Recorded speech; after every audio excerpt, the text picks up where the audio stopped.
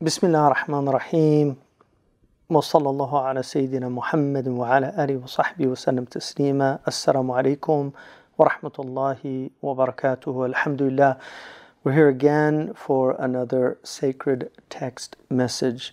So this is an age of text messages, and people forget that Allah subhanahu wa ta'ala actually has texted us with His message, and it's in the book of Allah subhanahu wa ta'ala. He has sent constantly guidance to this species, and there are those who follow it and those who reject it, and then there are those poor souls that have never even heard of it, and those of us who have heard of it, may Allah subhanahu wa ta'ala forgive us for not conveying that message to the people around us. When I brought a beautiful Mauritanian scholar to the United States many years ago, Shaykh Hamza, a really, really beautiful man, very learned. He's what they call adib. He was a beautiful grammarian from a grammatical family, and he knew all the poetry of the Arabs. He actually memorized a book called it's like the Norton's Anthology of Arabic Literature, and he memorized the whole book by rote. It was really quite stunning. And he could just recite from any of the great poets. And I was once in a taxi with him in Arabia, in the Hijaz, and the taxi driver quoted something from one of the mu'allaqat, and then Shaykh Khatri just quoted the whole mu'allaqat to him. It was really quite remarkable. But he was also somebody who knew quite a bit of fiqh and other things. He loved the Quran. He still teaches the Quran to children in Mauritania.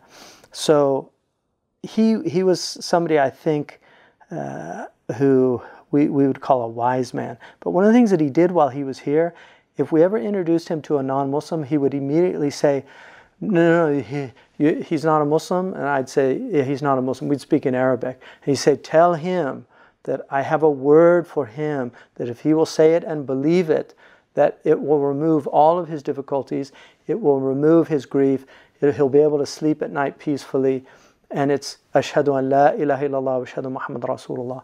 And that's what he would say, and I would translate, and nobody ever took offense. It was really quite stunning, and they always saw it as something just because he was so sincere. But I asked him about it later. He said, I don't want these people on Yom Qiyamah to come up to me and say, I met you and you never told me about this religion. And he did it consistently with every single non-Muslim that he met. It was really quite remarkable. I would not recommend doing it like that, because he, for some reason, just by the blessing of Allah, he could get away with it. But I think we would be remiss if we did not at least try to let people know that we're Muslims, and if they were interested, that we could, because not everybody's interested, but some people genuinely are. So wisdom, it's such an interesting concept. One of the things that the Quran tells us is لَقَدْ مَنَّ اللَّهُ عَلَى الْمُؤْمِنِينَ إِذْ بَعْثَ فِيهِمْ رَسُولًا. Allah has blessed the believers by sending from them a messenger. بعث فيهم رسولا من أنفسهم يتلو عليهم آياته ويزكيهم ويعلمهم الكتاب والحكمة وإن كانوا من قبل لفي ضلال مبين. So that's in Surah Ali Imran, but there's a similar iteration in Surah Al-Jumu'ah, in the chapter called the Friday Congregation. But basically, Allah sent this messenger min anfusihim. There's a shadh qira'ah that says min anfusihim, from their souls, but also from the most precious amongst them. And yatlu alayhim ayatihi, he recites to them these signs. Wa yuzakkihim, and he purifies them. Yuzakkihim, tazkiyah. Wa yu'allimuhum, and he teaches them al-kitaba wal-hikmah, the book and the wisdom. So one of the things, it's not enough to know simply the book. You have to have the wisdom that accompanies the book. There's a lot of people that have no wisdom in their behavior. They might be very devout Muslims, but they don't act wisely. One of the things that Shaykh Abdullah bin Bayya, I've heard him say this many times, he says, our scholars, many of them know ma qala Allah, وَلَكِنْ لَا يَعْرِفُ لِمَا قَالَ اللَّهُ. Many scholars know what God has said, but they don't know why He said it. And the why is very interesting, because in Western tradition, traditional wisdom is about causes, the why. It really is about why. Scientists today, what they call empirical science, is all about how or what, but it's not about why. They can't tell you why. They can explain things, but they don't know why. And so in this, we're told that the Prophet was sent to teach, sallallahu alaihi wasallam, the book and the wisdom, the hikmah. وَإِن كَانُوا مِن قَبْلُ لَفِي ضَلَالٍ مُبِينٍ. Even if they had been in manifest error before this book. And then Allah subhanahu wa ta'ala in Surah Al-Baqarah says, وَاذْكُرُوا نِعْمَةَ اللَّهِ عَلَيْكُمْ وَمَا أَنزَلَ عَلَيْكُم مِّنَ الْكِتَابِ وَالْحِكْمَةِ يَعِظُكُم بِهِ. So udhkuru, be reminded of the blessings of God upon you and what He has revealed to you from the book and the wisdom. يَعِظُكُم بِهِ. He is exhorting you with it. And so wisdom here, according to Imam Shafi'i in his famous book called the Risala, which is really the foundational book of usul al-fiqh, or the fundamentals of jurisprudence, he said the hikmah here means the sunnah of the Prophet. So the wisdom is how the Prophet acted. And one of the things about the Prophet ﷺ is that he did, in every situation, he understood it to be a unique situation. He was not somebody who simply applied the same thing to every situation. So I'll give you an example. Some people came to the Prophet ﷺ and they said they doubted this meat that they had, and the Prophet said, Samillah wa qul Samillah thumma kul. Just say Bismillah and then eat it. When they left, Aisha radiallahu anha asked him, why did you say that?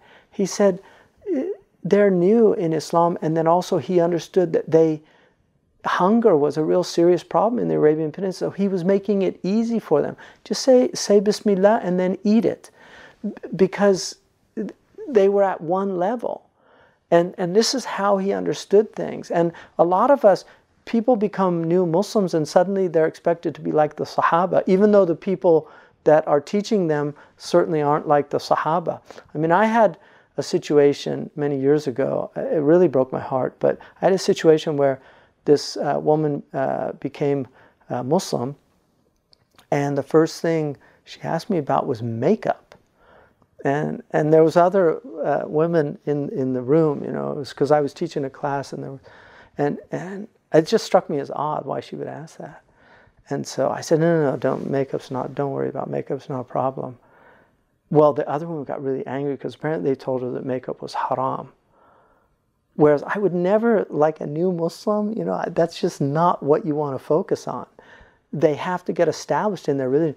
A little bit later, she actually said Shahada with me. A little bit later, I asked about her and they said, oh, she left Islam. And I said, why? And they said she had to divorce her husband.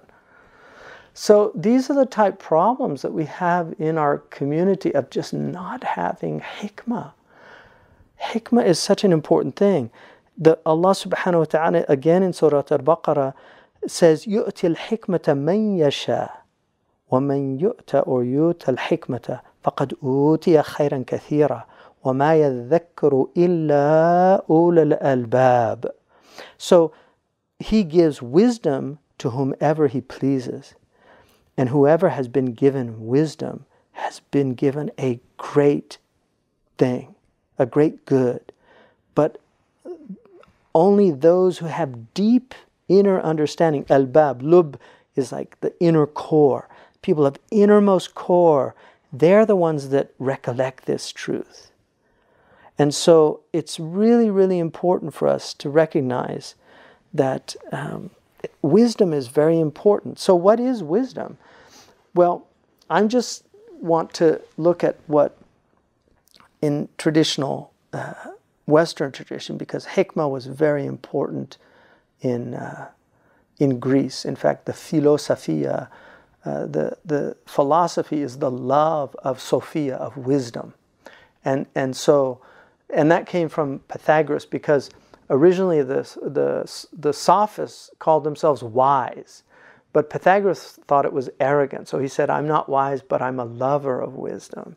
out of his humility. And so wisdom, Sophia in Greek, is according to Aristotle, it's the highest level of the intellect. So Aristotle defines, and our Muslim tradition took this taxonomy of the intellect from Aristotle. So we'll find this in our books. Aristotle defined 5 intellectual virtues.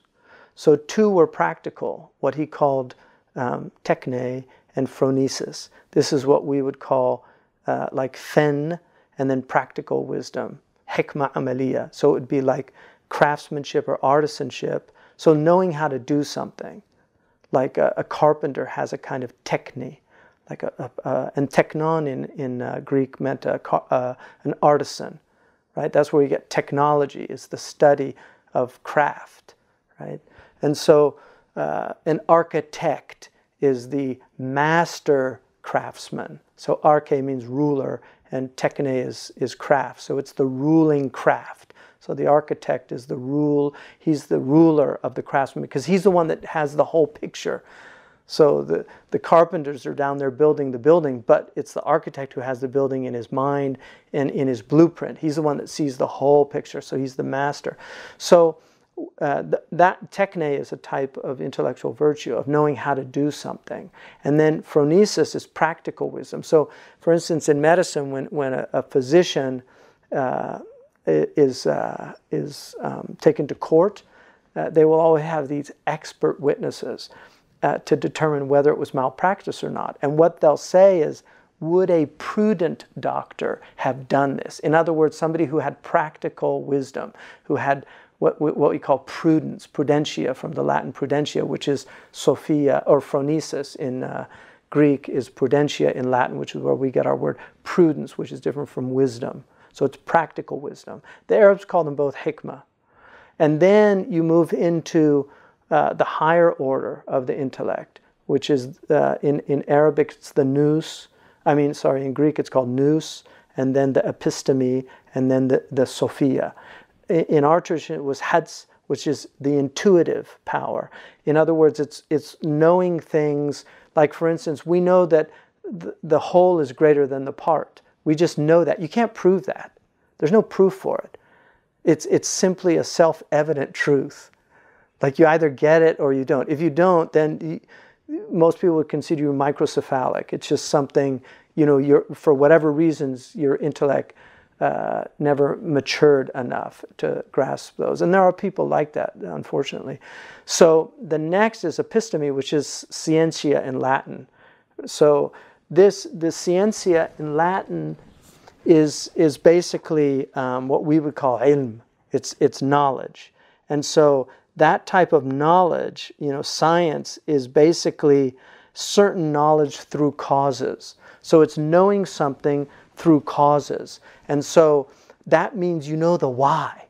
So, for instance, science is basically knowing why. So, for instance, if I say, Inna Zaydan daraba Amran, if you know why Zayd is mansoob and Amr is mansoob, then you know the why of grammar, that Inna and her sisters make the subject mansoob and the predicate marfu'.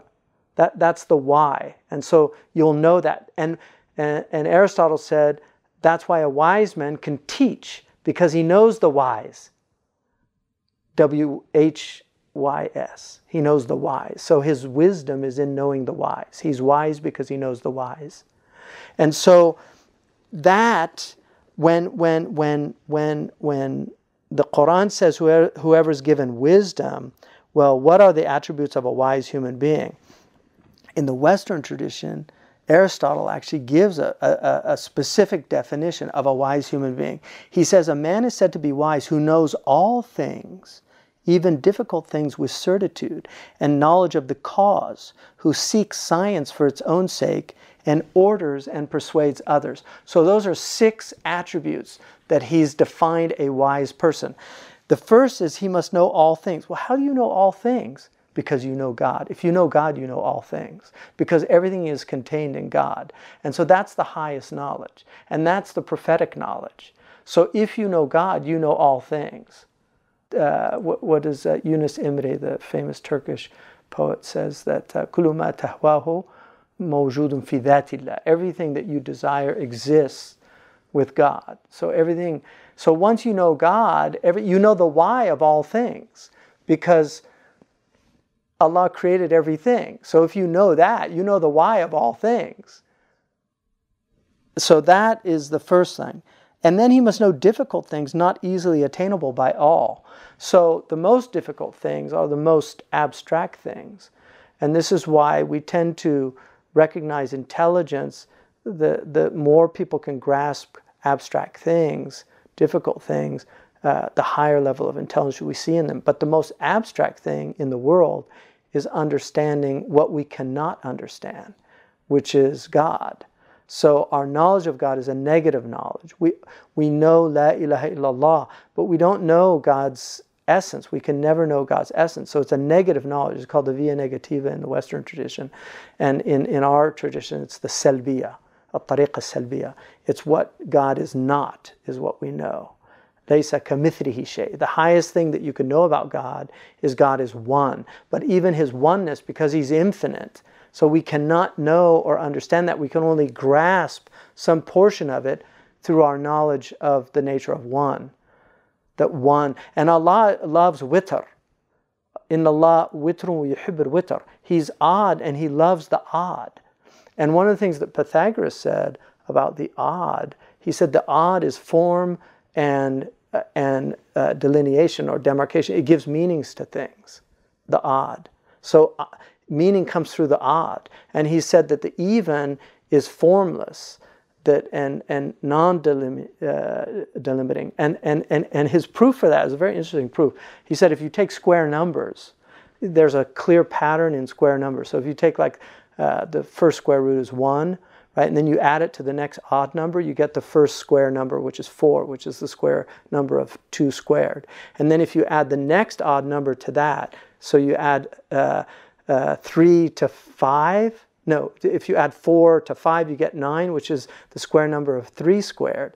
And then if you add the next square number to that, 7 to 9, you get 16, which is the square of 4 squared. It's the square number of 4. Next one's 25. Next one's 36, 49. It goes on.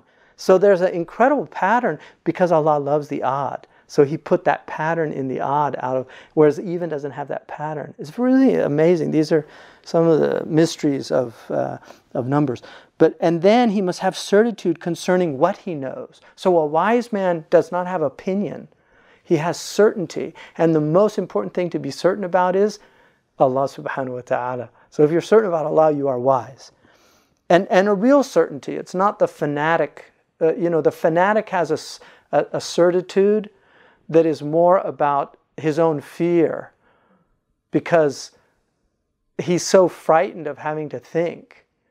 So he just stops thinking. That's not real certitude. That's just fanaticism. That's why fanatics hate anything that challenges their faith. Whereas a truly wise man is never taken aback by anything that would quote unquote challenge his faith because he's open to listening to the atheist give his proofs because he knows that the atheist is lost in his own darkness, but not out of fanaticism, out of his own certitude of the existence of God. And then he must be able to give the causes of what is investigated and so able to teach. So in any science that the wise man knows, he can teach it or she can teach it because he or she knows the causes. They know why these are marfu'at. They know why these are mansubat. In grammar, we know why this is in the subjective case. We know why in subjective mood. We know why this is optative. We know why this is a predicate as opposed to a subject. And on and on. Those whys enable you to teach. And then his science must be desirable for itself, not wished for some practical purpose, such as that of providing the necessities of life or for entertainment. So what's interesting, there's 3 basic types of sciences in the world. One of them are the utilitarian sciences. Utilitarian sciences are the sciences that we need just to survive as a species or to make our life more comfortable. So for instance, agriculture is a utilitarian science. Nobody knows the name of the poor fellow that worked out about phosphates and potassium and how to enhance agricultural growth, because he was a utilitarian scientist. So nobody knows the name. Nobody knows the name of the poor man that invented the air conditioner. Even though, like in many countries now, the air conditioner is like one of their greatest blessings, yet they don't know the name of the man who invented the air conditioner because it's a utilitarian art. Nobody knows the name. I actually know his name, and because I feel like we should honor this man all over the world. Tsai Lun in the 1st century invented paper, and yet very few people know that he invented paper. Nobody knows the man who invented the washing machine. Why? Because these are all utilitarian arts. Whereas we know the fine artists and the speculative artists, and we honor them. The fine artists give us pleasure in their art. And so we honor actors and musicians and people that can do all these wonderful things. And we know their names and people. Why? Because they give people pleasure. There's nothing useful in what they're doing other than maybe recreation, but we honor them because it's above the utilitarian arts. But the highest is the speculative arts, those things that are studied solely for their own sake. And the highest of these things are things that like theology, like just knowledge of God.